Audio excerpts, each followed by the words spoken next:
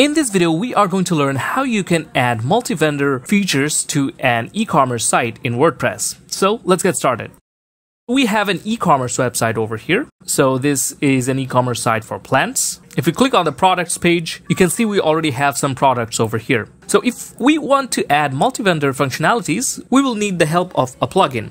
And the plugin that we will use in this tutorial is Dokan. So to do that, we're first going to go to the dashboard. So this is the backend dashboard of our WordPress website. We're going to go to plugins and click on add new plugin. Then we're going to search for Dokan. All right, here is the plugin. You can see that it has over 50,000 active installations. It's compatible with our current version of WordPress, and it also has a good amount of ratings. So we're going to click on the install now button and wait for the plugin to install. Great, the plugin has been installed. Now we'll click on the activate button. Now, as soon as you install Dokan, this setup wizard will be launched. The setup wizard will take you through some steps so that you can turn your website into a multi-vendor marketplace. So we're going to click on Let's Go. Here we can add our store name. We can specify who will be the shipping fee, product tax fee, and shipping tax fee recipients. So from vendor or admin, we're going to choose vendors. And from map API source, you can either add Google Maps or Mapbox. And then you can add in your Google Map API key over here. And this box, if you enable it, what will happen? Dokan will collect some non-sensitive diagnostic data from your usage. I'm going to keep it disabled for this tutorial.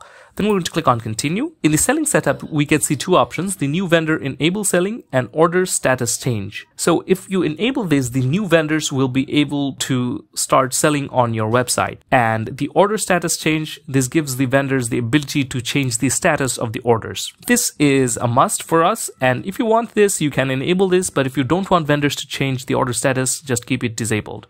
Okay, we're going to enable it. In the commission tab, you can choose a commission fixed or a category-based commission. So if you have a category, you can add it over here, and then you can add a particular percentage or a flat rate for that category. Okay, we're going to enter a fixed commission of 10%. Plus, we can add any additionals if we want. Now let's click on continue. The next is the withdrawal method. There's PayPal and bank transfer by default. We can use other payment methods, but that's for later on. But by default, these two will be available. You can enable bank transfer from here. And the minimum withdrawal limit, you can set it from here. So we can say after the vendor has $100, then they will be able to make a withdrawal. They need a minimum of $100. And in the order status for withdrawal, so when it's completed, they will be able to make the withdrawal, okay? Now we're going to click on continue. And here we have some recommended plugins, the WooCommerce conversion tracking, Weemail, and Texty. Now these are recommended for your website. If you want these, you can enable this. But for our tutorial, we do not need these, so we are going to just disable these, okay? But if you need these, you can keep these enabled. Now we're going to click on continue. Great, our marketplace is ready. Now we can visit our Dokan dashboard or we can view more settings. We're simply going to return to our WordPress dashboard. Great, the plugin has been installed and activated. Now this is the free version of the plugin. Now this plugin also has a pro version, and for the maximum features, we need the Dokan Pro plugin. We're here in the pricing page of Dokan, and you can see that this is the free version. With the free version, you can see we can have unlimited vendors on our multi-vendor website. The vendors will have a front-end vendor dashboard.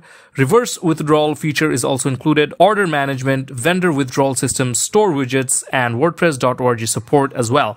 So you can see with the free version, you get a good amount of features. But if you want more powerful multi-vendor features, you need to get the pro version. For example, the starter plan, which is $708. Now we're taking a look at the lifetime plans. There's also annual plans, which you pay for yearly. But with the lifetime plans, you pay only once and the plugin is yours forever. So if we think about long-term, lifetime plans are more lucrative. Starter plan is for $708. With it, you can get everything in the free version plus some more advanced features such as the product, bulk edit, admin, coupon support, delivery time, commission types, front-end products, vendor management, and much more. The next plan is the Dokan Professional. It's available for $1,121. It gives you everything that you have in the starter, plus you get Stripe Express, Mango Pay integration, minimum maximum order amount, Razor Pay integration, Rank Math SEO, and much more. The next plan, which is the most popular, is the Business Plan. It is available for $2,121. With this, you get more advanced features such as WordPress printful integration, product advertising, request for quotation, product Q&A, and much more. And finally, there's the enterprise plan, which is available for $3,996. Here you get 1 hour of theme compatibility, 1 hour of basic installation, live chat support, all features, and 10 site licenses. So if you want to get Dokan Pro, you can check the description of our video for a link. So we have the Dokan plugin Pro, and we're going to just install it on our site. To do that, we're going to go to plugins and click on add new plugin. Then we're going to click on the upload plugin button, click on choose file, and then upload the plugin. This is it. Now we're going to click on install now. Alright, the plugin has been installed. Now we're going to click on activate plugin. As you can see, there is an update available for Dokan Pro. You should always keep your plugin or theme or the core updated to get the latest improvements. But for this tutorial, we'll use our existing version.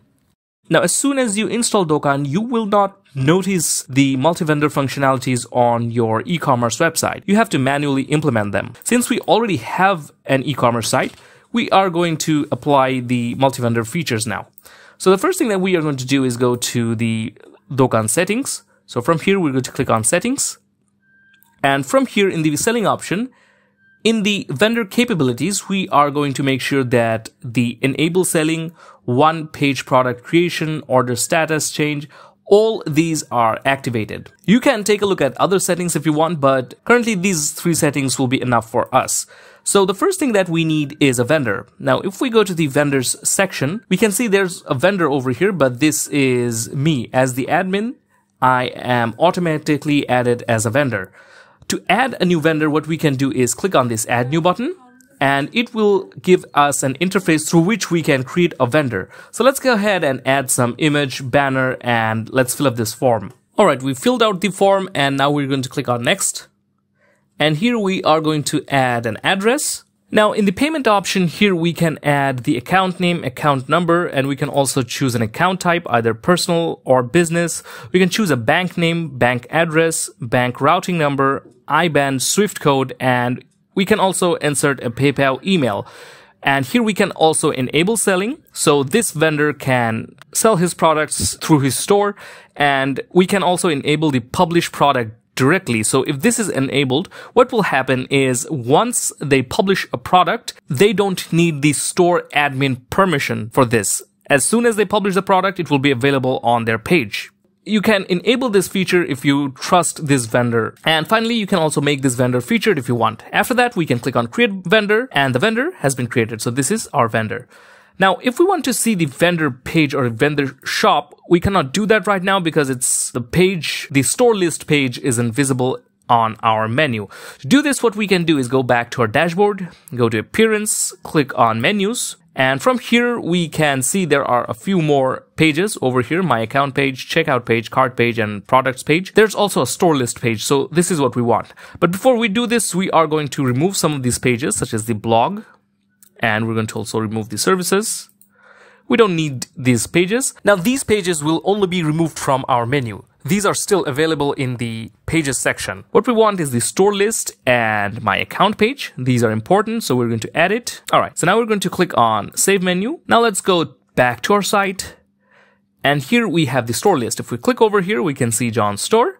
Now, if we click on this arrow, we can see his store. But of course, there's no products in the store. Now, to add product, what we can do is go to dashboard, and from here we have the product section. We can click on all products. Now, as you already have an e-commerce site, there will be some products. Now, you can add these products to the vendor's store directly. To do that, you can simply click on edit, scroll down, and over here you can select the vendor, and then you can click on update.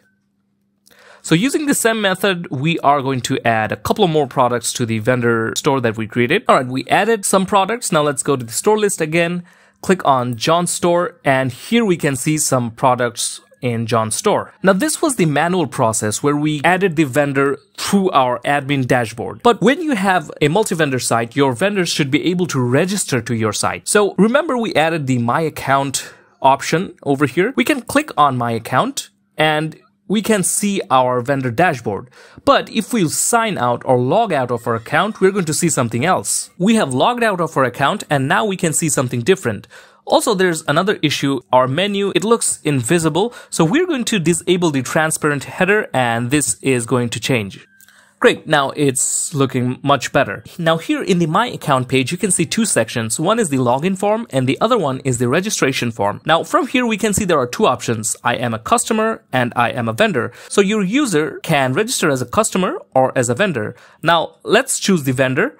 And you can see the form actually expands when it comes to vendor registration form. So let's go ahead and fill up this form and create another test vendor. So you can actually see how vendors can create account on your multi-vendor site. All right, we filled out this form and now we're going to click on register. It actually brings us the setup wizard. So your vendors will go through the setup wizard and they can set up their store. So we can click on let's go and we can add in our street details. So after we fill this up, we can click on continue. In the payment section, we can add in the email, and here we can add in bank details. We can add in account holder, account type. We can also add in account number, routing number, bank name, bank address, bank IBAN, bank SWIFT code, and other details. And after this, we can click on continue. Since we don't have this detail, we are going to click on skip this step, and then we're going to click on go to your store dashboard. So this is what our vendors will see now. Okay, so this is the store dashboard. From here, they can also see their products and they can see the dashboard. Over here, they have completed 30%. There are a few more things that the vendor must complete, but this is where they can see their net sales, earnings, page view, orders, and everything. And to make their withdrawal request, they can go to this section and they can request a withdrawal. But as we added the minimum withdrawal amount as $100, they need at least $100 before they can request a withdrawal. So currently you can see we skipped the payment methods. That's why it's saying no information found. If we add in our PayPal and bank information, these payment methods will be available. From here, vendors can click on edit account and edit their name and store information. Also, they can visit their store by clicking over here, and if they want to add a banner or a profile picture, they can click over here and, add a banner. It takes them to the store section in settings. They can add a banner, they can upload a photo, and customize other settings. Now, to add a product, they can go to the product section and click on add new product. From here, they can add a product name. Okay, so this is the product name. Then they can upload a product cover image. So we added an image. We can also add a product type, simple variable, external, affiliate product, group product. So we can select the product type from here. We can also choose a product category. Then we can add a price. The vendors will also have options to add more images if they want. They can also add a tag from here, add a short description. Okay, they can also add a long description over here. And in the inventory, they can add the SKU, the stock status. They can also enable product stock management over here, so they can mention the stock quantity. They can also specify the low stocks threshold. They can also allow back orders if they want from here.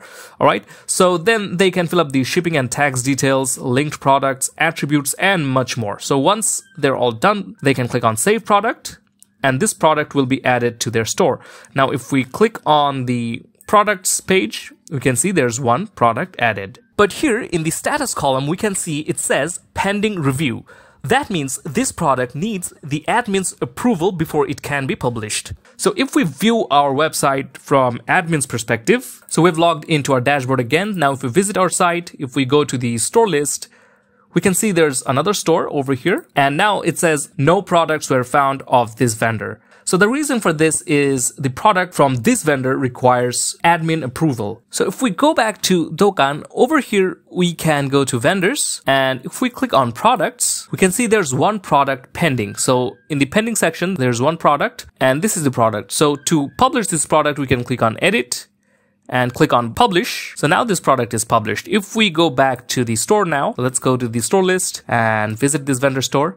Now we can see the product has been added in the vendors page. Okay, so that is how you can add multi-vendor features to your e-commerce site using Dokan. Now there are a lot more features in Dokan to explore, but in this video we just wanted to show you how you can add some multi-vendor features to an existing e-commerce site that you have. If you want to learn more about Dokan and how you can create a complete multi-vendor website using this plugin, we have a detailed tutorial on this topic that we will put in the video description. You guys can check out that tutorial to learn more about Dokan and how you can create a multi-vendor website using Dokan. So that brings us to the end of this video. We hope that this video was helpful for you guys. If you found this video helpful, give it a like and subscribe to our channel for more helpful videos on WordPress.